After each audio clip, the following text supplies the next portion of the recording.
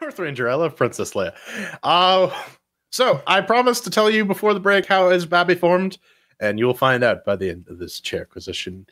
We're throwing chairs at Odium To The Core. It's developed by Dark-1 on the Unity engine. You can pick it up for about $2-3, depending on where you're at. What is it? Odium To The Core is a challenging single-button music-based game with a dark monochromatic art style.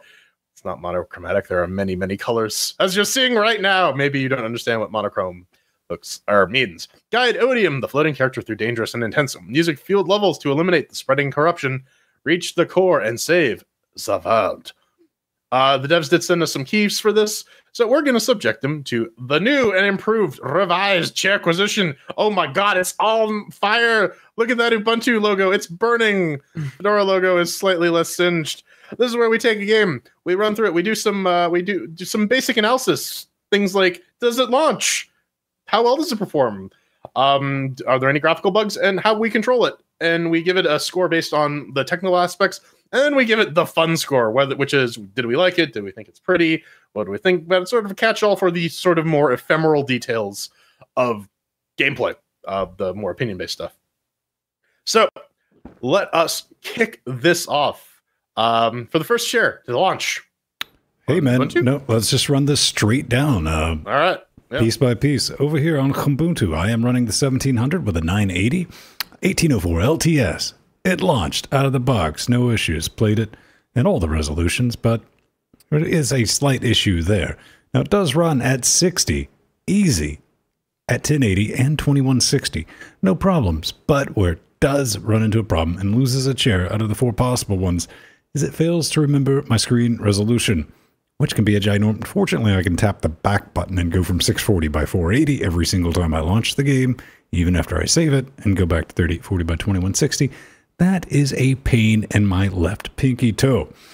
Controls, no issues. Worked out of the box. Steamy controller, just make sure you have the overlay on. So, for its health report, it gets 3 chairs on Ubuntu.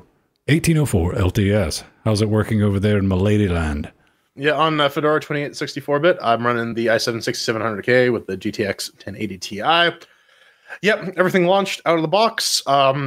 After I took off VSync, I was getting several thousand FPS on the 1080 and about 260 FPS on the UHD, which is what I played the rest of the game with, as I had no problem with it remembering my resolution, so that is a thing. Control-wise, you click a button, you hit the mouse button. If you can do that, you should be in the clear. Yeah, so on Fedora 28, I'm going to give it a big old 4 chairs, no real issues. What about Solus, with the fire of evil burning in your heart? Solus, it works pretty well. It launches just fine. It has absolutely no issues remembering my screen resolution either. And I've been the one who's had the most issues with that lately. On the performance metric, it held 60 with VSync on. I didn't feel the need to turn it off, to be honest. Be it at full screen, 3840 by 2160 or 1080p. Just, it is pretty good. Everything showed, everything sound. It's pretty good. And the controls, yeah, like Jordan said, you tap one button. So it would be pretty hard to fuck that one up. But I guess you would need to be at a special kind of sauce for that to happen. So as far as Solus is concerned, it gets 4 chairs. All right. So fun segment. Hey, man, that's 4 in Fedora, 4 in Solus, and 3 on Ubuntu. Mainly because I genuinely had to dig at a chair if I got to reset my resolution every single fucking time I play the game.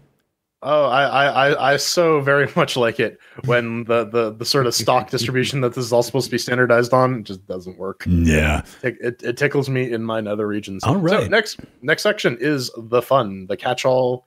So I'll hand it off to Ven to tell us why this game is the best thing. You know, out of us 3, I think I enjoyed it the most. Listen, man, this is fucking Flappy Bird. Don't lie to people. I never played Flappy Bird. I did spend some time with Flappy Goat and Goat Simulator, believe it or not. Probably too much time, more than I'd like to admit. Mechanics-wise, this is more of the same. You got one button, as Jordan pointed out. What it does, man, it pushes your inky, gelatinous ass up in the air. Gravity takes care of the rest. And really the only other part of playing the game is trying not to fuse whatever controller you're using to your wall through momentum.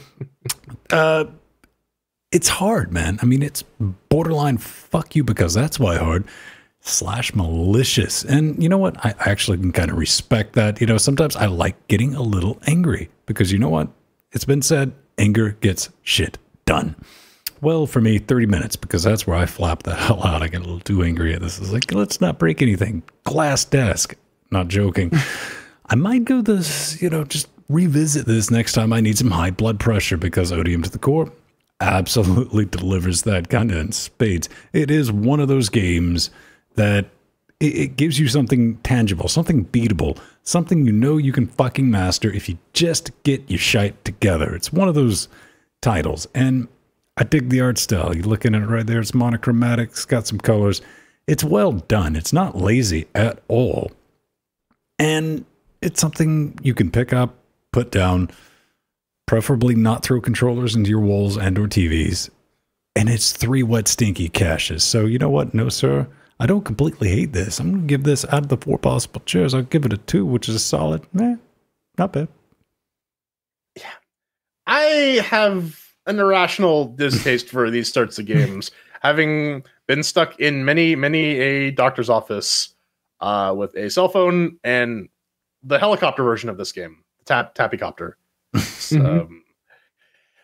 And this sort of game just doesn't do anything for me. That said, I recognize that there was a fuck ton of effort put into this game. The level design is labyrinthine, and there's lots of secrets and lots of stuff for you to do, and it's challenging, and like the music is well done when you're not hearing the same section over and over again, when you keep dying in that one spot.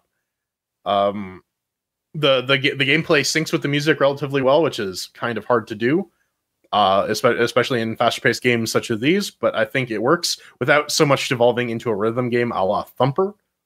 But it's very clear people actually put forward an effort to make this the best product they could, given the limitations. Unfortunately, it just doesn't do anything for me.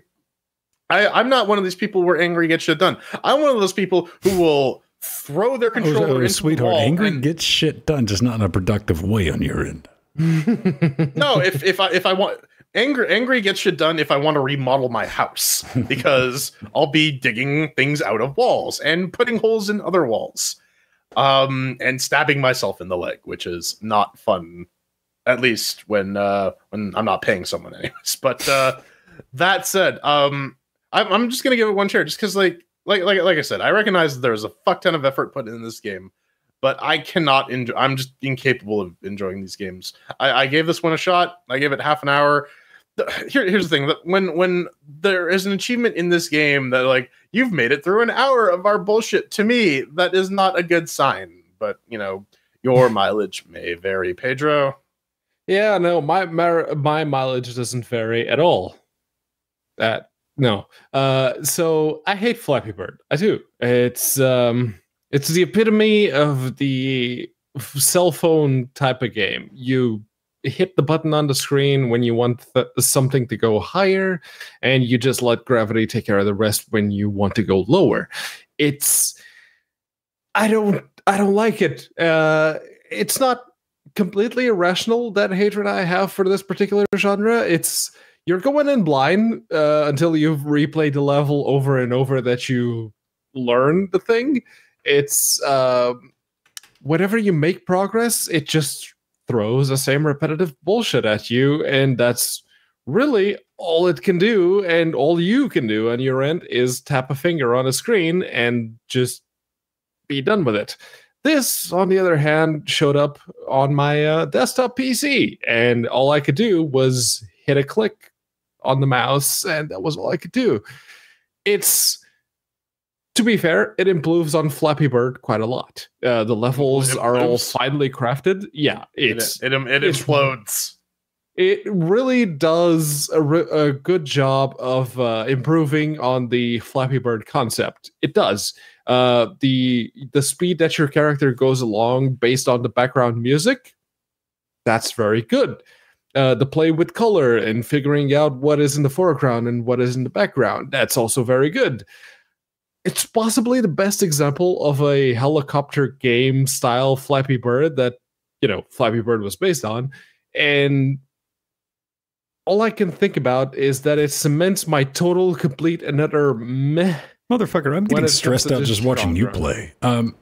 Yeah, no, I am terrible at it. I make no excuses.